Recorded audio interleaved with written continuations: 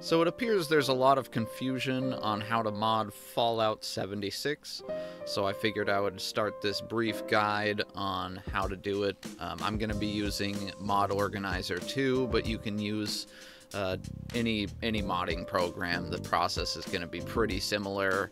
In general, with Fallout 76, you're going to be missing a lot of the really good features of Mod Organizer 2, but it's still a neat and organized way to do it. So let's get started. So credit goes to Spicy Beach here on Reddit for giving a brief guide on how to do it. It's a pretty simple process, but we're going to start by downloading Mod Organizer.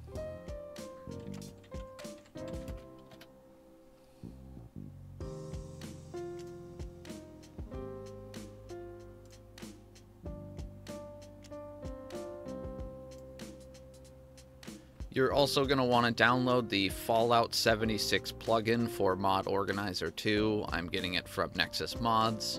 This is going to allow Mod Organizer to actually recognize your Fallout 76 game, and it's going to allow you to get started. So go ahead and get this downloaded.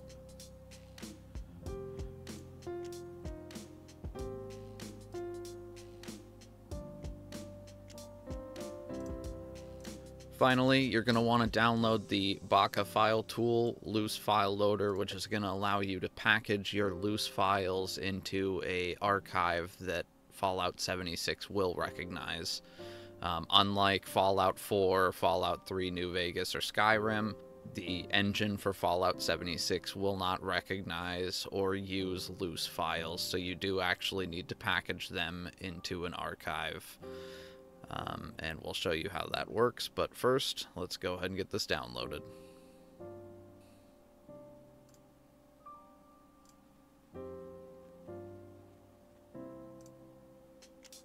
Now that you have everything downloaded, you're just going to install Mod Organizer 2.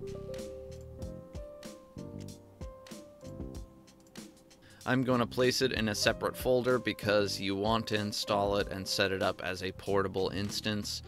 The global instance doesn't seem to work with Mod Organizer and Fallout 76.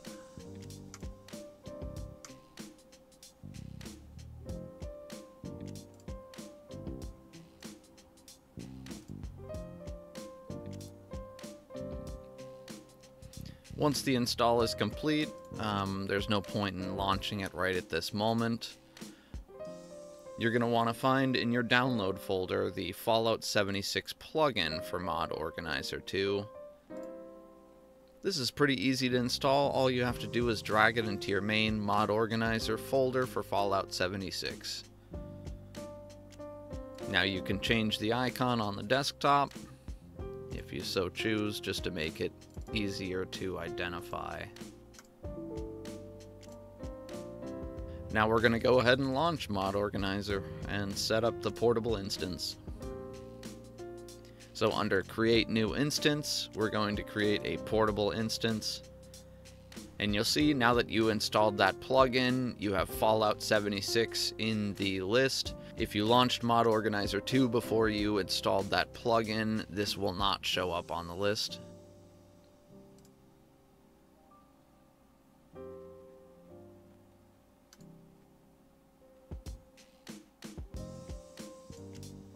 Now I'm going to use a different folder because I like to keep my downloads off of my SSD.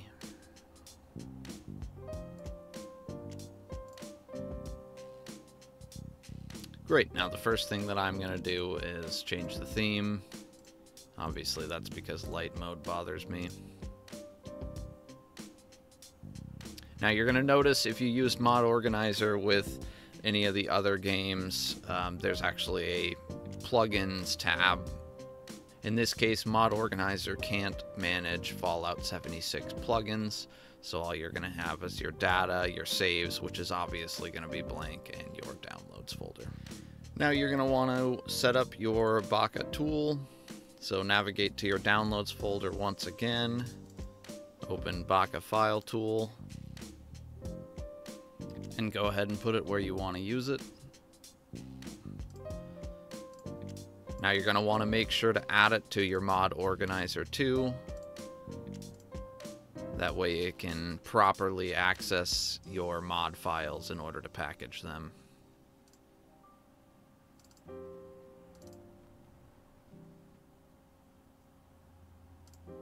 Now, much like my previous video about body slide, I'm going to create my own empty mod, and I'm going to call it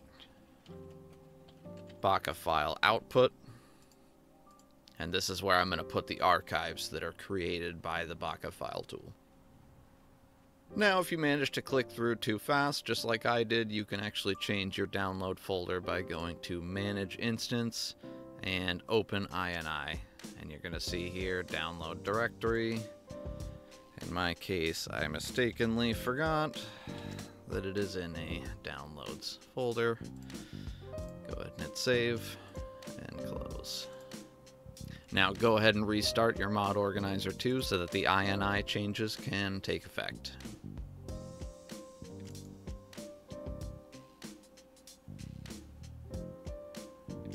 Now you can see all of my downloads are now showing up. The ones that were manually copied are going to have this red exclamation point, and all of the ones that I even downloaded from Nexus mods have that exclamation point because I manually added them. All I have to do is click Query Info, and it's going to correct that.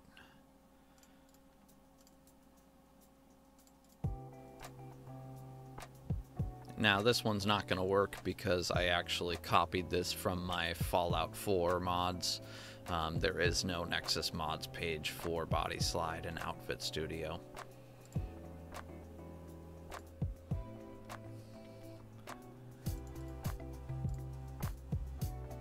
Alright, now that I have all my mods installed and set up, I ran Body Slide and outputted the files. I need to package them in the Baka archive in order for them to be recognized by Fallout 76.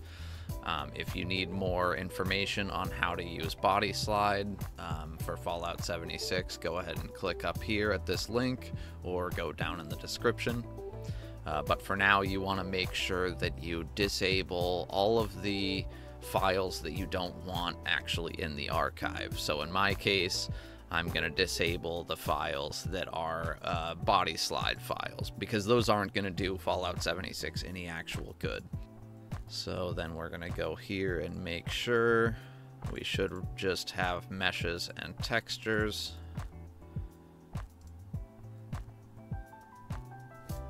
Now with this mod, Classy Chassis 76 actually outputs from Body Slide into its own folder. So you're going to want to take that, cut the meshes, and put them in your meshes folder and remove that because that folder is not going to be used by Fallout 76. So now that we have that perfected, it's just these two folders of loose files. So we're going to go ahead and run Baka file tool.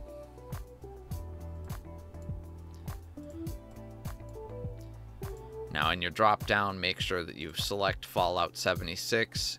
If it's not showing up properly, you can go ahead and go to Paths and you can select your Fallout 76 install path. And when it's properly working, you should see the list of the files that Baka file tool sees and is going to add to that archive. So go ahead and hit Create Archive.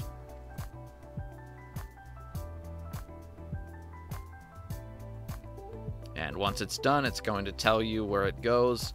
I tried setting up in Mod Organizer where Baka file tool would actually output directly to my Baka archive output. That does not appear to work properly. So what it's going to do is output to your main modding folder under Baka output and Fallout 76. So I'm just going to cut all of these files and I'm going to move them back into my mod Baka archive output, and I'm going to overwrite these files that I already have. And now make sure that it's enabled, and you can go ahead and disable the mods with your loose files because, as stated before, Fallout 76 is not even going to read them. Now the last thing you're going to need to do is edit your INI file so that you can get Fallout 76 to recognize the added archives. So from Mod Organizer you can actually click up here and do INI Editor. Now if you don't already have a Fallout 76 custom.ini, it's pretty easy to do. All you have to do is navigate to your documents and My Games, Fallout 76. I already have it, but it's as simple as doing a new text document. You're going to call it Fallout 76 Custom.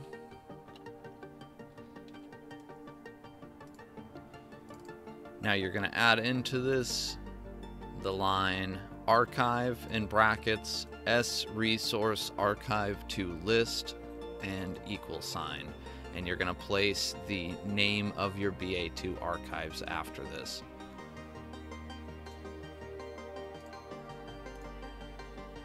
Once you've done that, all you have to do is rename it from .txt to a .ini, and that's going to allow Fallout 76 to read this file.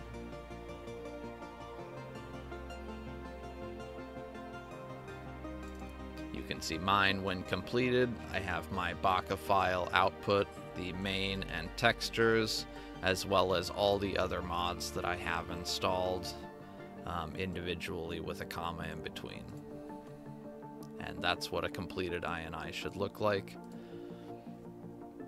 Once you've created that INI, you can now edit it in the future from the INI editor. All you have to do when you add a mod is just add a comma, space, and add the mod name dot BA2.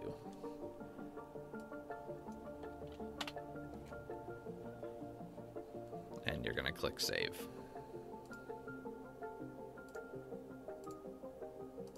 And there you go. Now you're ready to jump in game and test it out.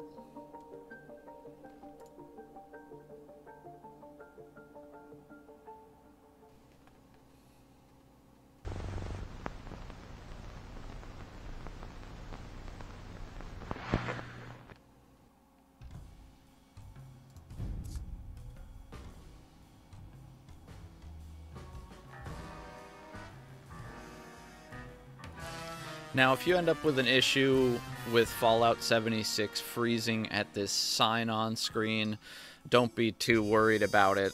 You just need to restart your computer.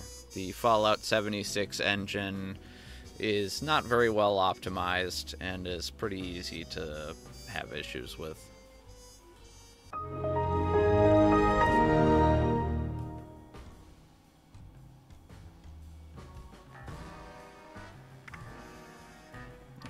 Go.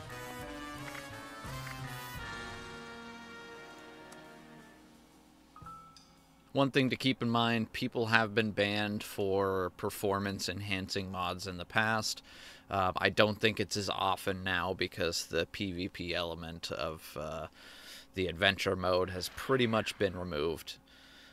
But I would be careful about any quick animation mods, or the one that I heard got banned was for a perk loadout mod, which obviously they give you a perk loadout machine and they give you 2 loadouts you can select from, and any more you have to buy from the Atom Store. So I'm going to assume that they were banned for basically bypassing the Atom Store and not for just regular mods. In general, if you're just installing mesh and texture mods, there's no way for Bethesda to even know that you're doing it, and for 2, it's only on your computer and is not going to be viewable by anyone else.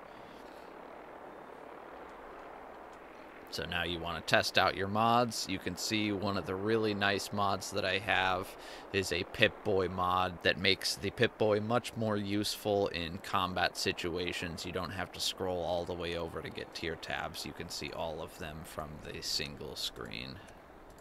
Note to self, look for more empty syringes and something to sterilize them with. Now's the time to make sure to test all of your mods to make sure they are working properly. As you can see, my Classy Chassis mod is working as described. it's helpful to install mods separately, one by one, to make sure that they're working properly.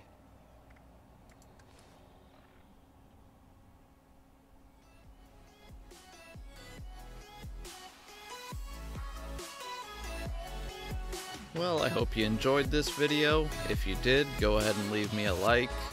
Subscribe if you're interested in more video game content.